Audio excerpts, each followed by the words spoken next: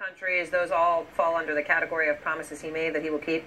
No, but that's not the promises. No, but that's not the position that he laid out.